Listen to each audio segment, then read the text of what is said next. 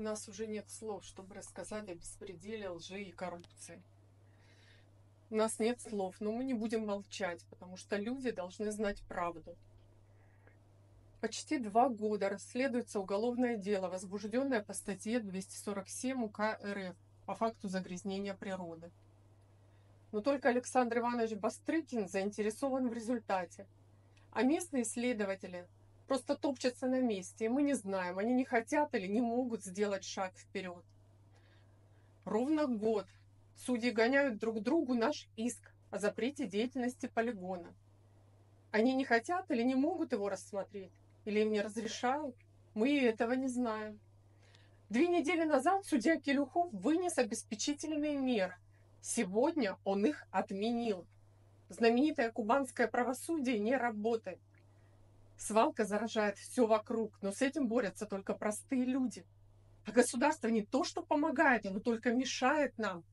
Не видит и не слышит криков отравленной природы, которые заглушают столь приятный уху чиновников шелест денежных купюр.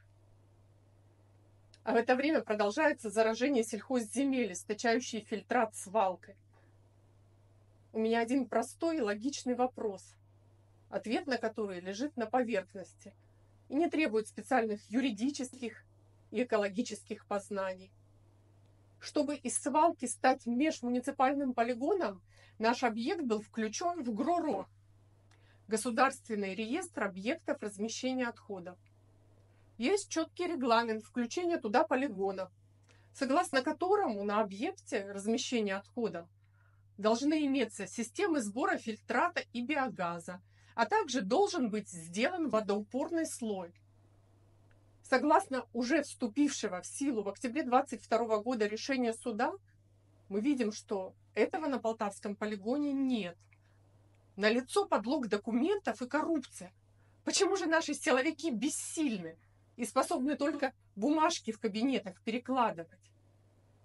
На сегодняшний день только волевое решение нашего губернатора мешает стае потерявших человеческое лицо мусорщиков и преданных им чиновников возобновить работу свалки и похоронить всех нас в мусоре. Я утверждаю, проверено на 2-летнем опыте, правовое поле не работает. Не пора ли услышать нас, пока не стало поздно, пока отчаявшиеся люди не вышли на улицы, пока верят еще хоть кому-то?